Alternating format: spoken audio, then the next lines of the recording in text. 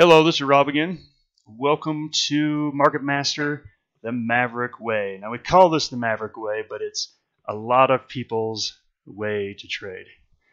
And we basically are big adherents to trend following here at Maverick Trading. Now, we have all sorts of traders come through our doors. Some have different strategies, and that's great. As we've said in other videos, there's a lot of ways to pick how to get into stocks. We're going to talk about what we believe is the best way.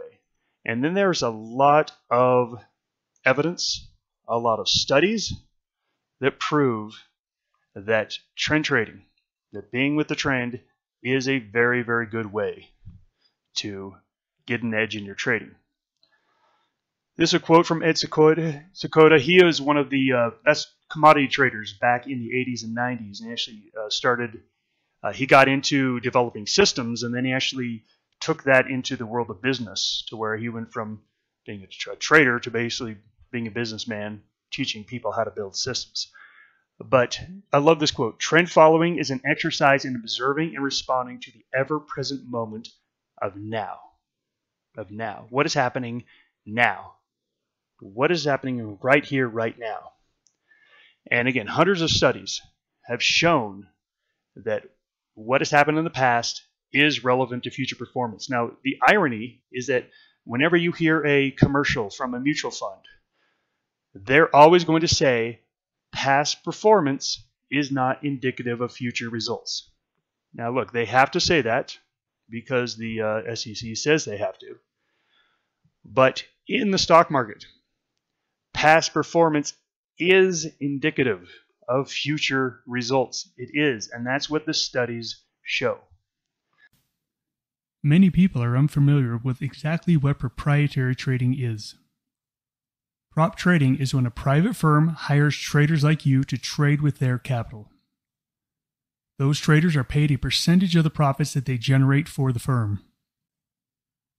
Profitable traders are awarded higher and higher levels of capital to trade so they can take bigger positions and make more money. We've been in business for over 25 years, and we're one of the oldest prop firms based in the USA.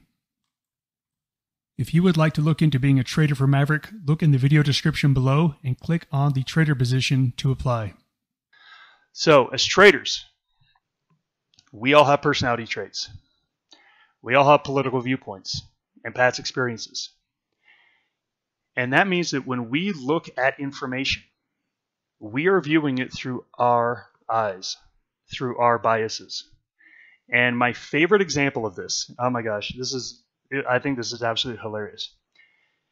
2013 to 2015.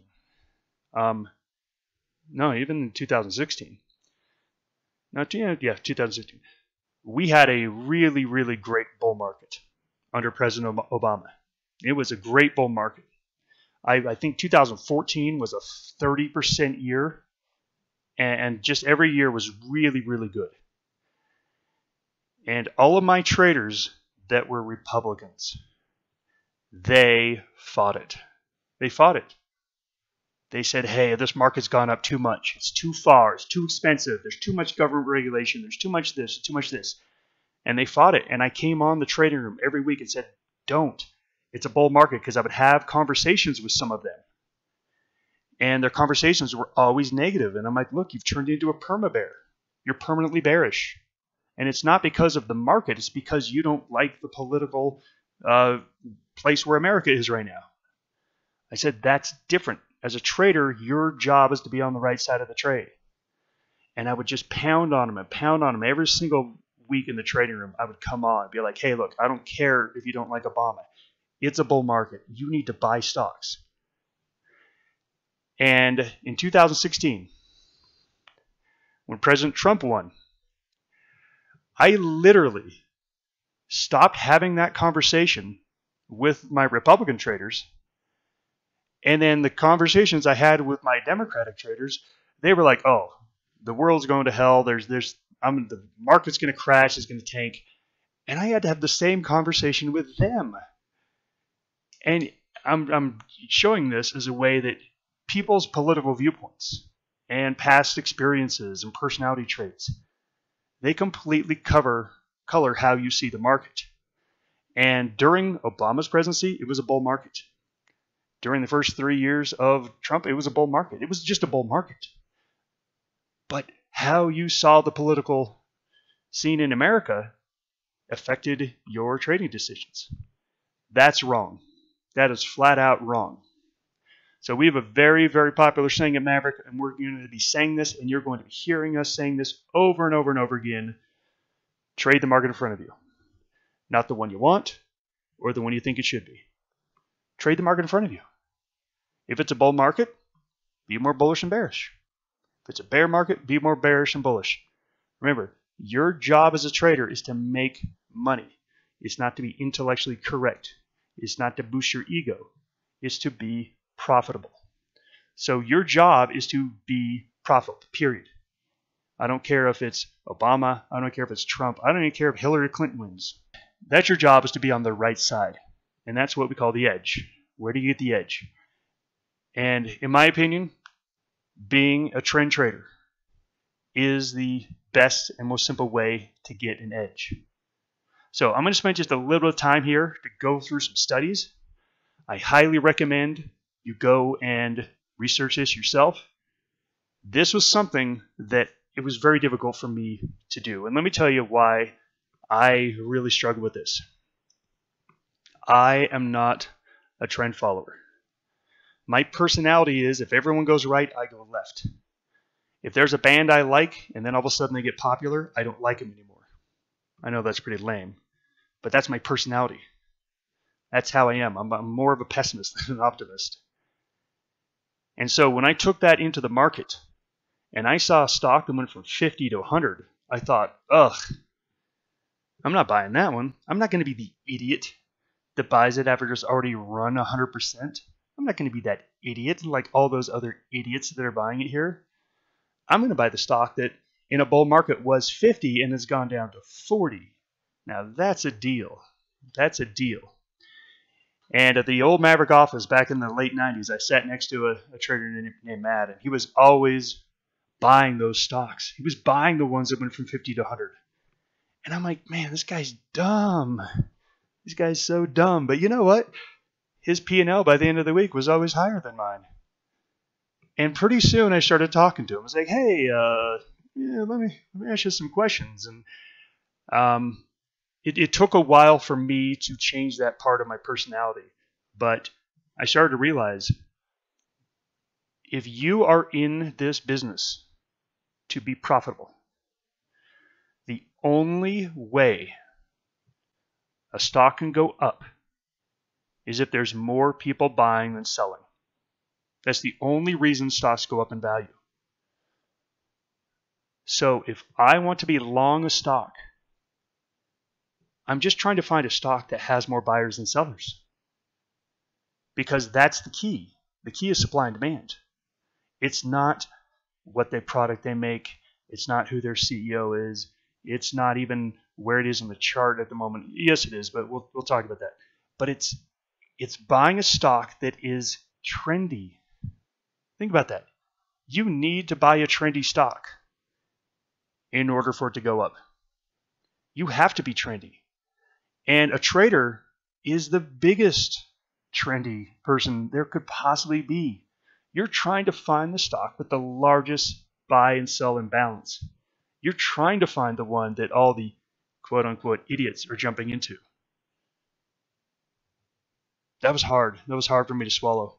It was hard for me to swallow. So I always like to go through a little bit of this and just go through proof, because for me and my personality, if it's proven to me, I can get on board. I'm a skeptic. My wife knows. I fact check everyone. I fact check her. She'll say something to me, and she'll see me pull my phone out of my pocket, and she's like, "Are you Google searching me? Are you fact checking me?" And I'm like, "Yes." And she's like, "What? You don't think I'm telling you the truth?" I said, "No. I fully believe that you believe you're telling the truth. I just don't know if you're right." Advice to those of you that are married or going to get married: don't do that. Not do that in your spare time. And then if if they are wrong, just keep it to yourself.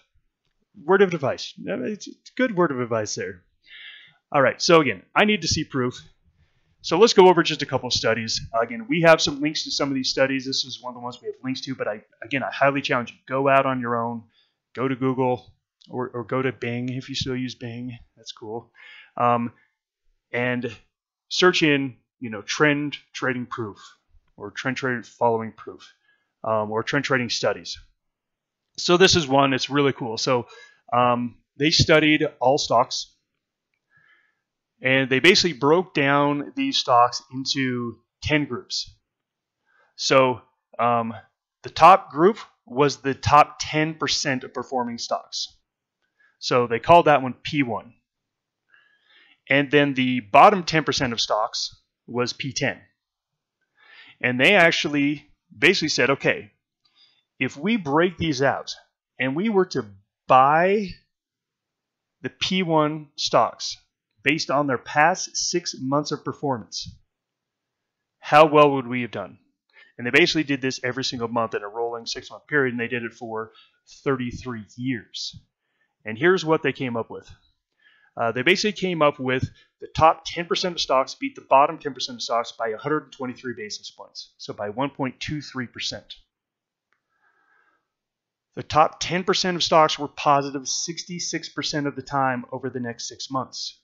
So if you just bought one of those top 10% stocks over 6 months and held it for 6 months, 2/3.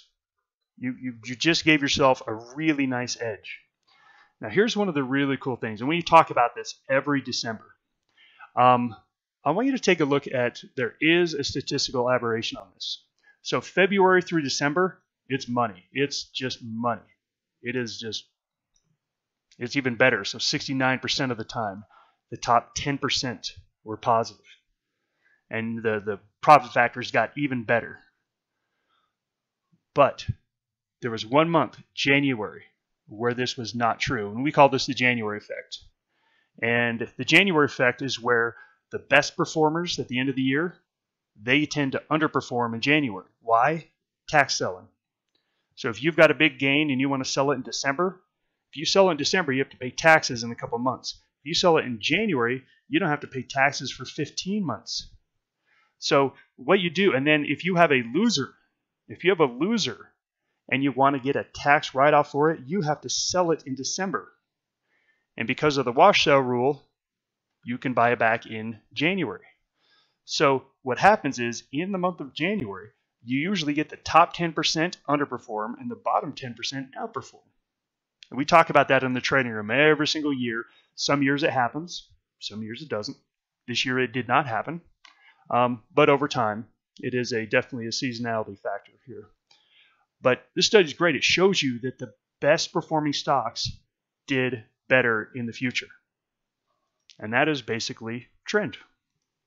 What has something done in the past? So here's a little rule of thumb here.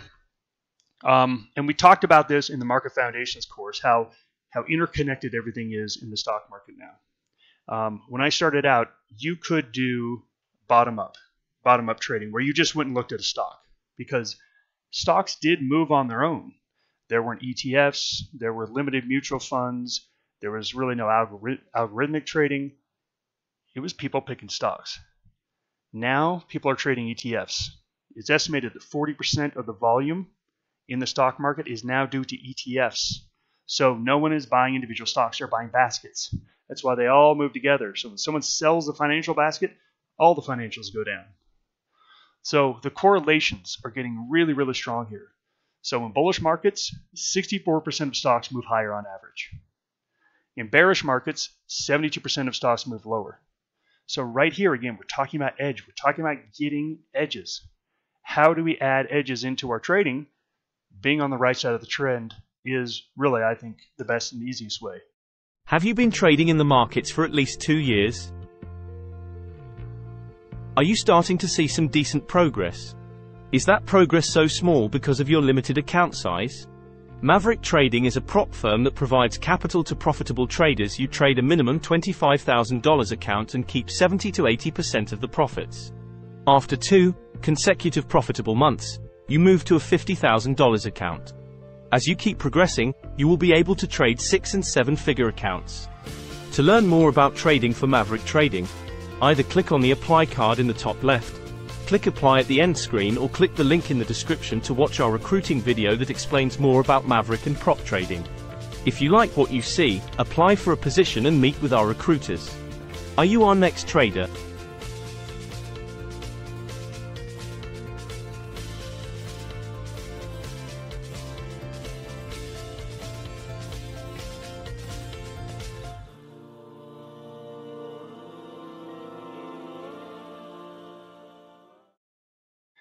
We've done a couple studies at Maverick here. Thank you to Joe B for helping us out. He's our data cruncher here. But we had a couple of questions come up once, and I remember this was at one of our summits. And the market had just gone up 7%. And we were doing the trading room live at one of our summits. And people were very hesitant about buying after the market went up 7%. And I said, I agree with you. I agree with everything you're saying logically. It's just I've been around long enough to know that you should buy. And so we actually did a study, and Joe went and looked back, and again, he's a data cruncher. And we basically said, what is the odds of buying a stock and holding it for 4 weeks after the market has already run 7%? And if you did that anywhere in history over the last, I think it was the last 25, 30 years, anytime the market had gone up 7%, if you bought stocks and held for 4 weeks, these were your numbers. 60% of the time, you won. And the ones you won on, you won 1.34 points. 41% of the time, it would lost, and it lost 1 point. So again, that has an edge right there in it, showing you that if the markets run up 7%, that's a great time to be bullish. Again, your mind and your personality is going to tell you, ooh, it's gone too high, it's gone too far. No, it says this is a great time. Here was another premise we had, and it was about earnings. And so I told Joe, this is what I want you to research here. Because I thought to myself, does the trend going into an earnings report have any significance? So we did a pretty simple study here. It was just if the stock was above the 50-day moving average, we classified that as a rising stock. And if the stock was below the 50-period moving average, then we called that a falling stock. So we simulated if you bought the stock at $3.59 before earnings, and then you sold it at $9.31. That was our premise. Was there an edge to be had? And the answer is yes. And the answer was 55% win-loss, 1.28 profit factor.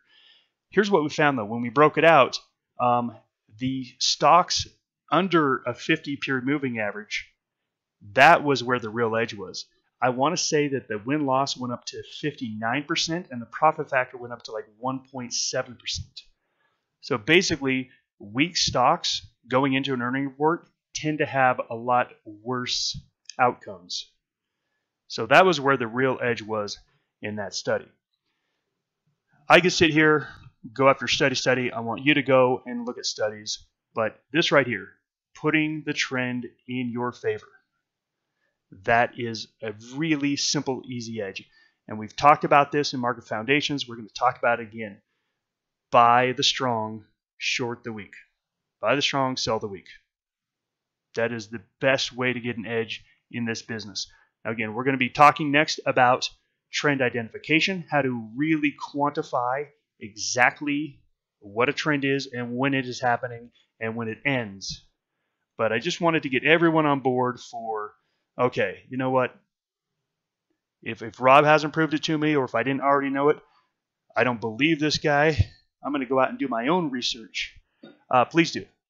In the end, I don't care if you believe me. I don't care if you go do your own research. I don't care if you already knew it. I just want you to get on board with, oh, this is the easier way to trade than doing counter trend stuff. So go figure it out for yourself. Again, don't believe me. Please don't believe everything I say. Go fact check me. You should do. Look, I do it to my wife. You should do it to me, for sure. For sure. Understand that you are flawed. You are biased. You are biased. And the way you see the world is not true. I know. Now I'm crossing the line, getting in your face. But I'm telling you, the way you're seeing things is not necessarily the truth. It's just your opinion. You're going to hear us talk on Sunday night about what I call cocktail talk. Cocktail talk is when you're talking about something in the markets that is best when you're sitting around with your buddies having a drink. Cocktail talk. Like, what is the effect of, the president's decision on taxes on stocks? That's cocktail talk. That's cocktail talk. That's fun to sit around and talk about with your buddies.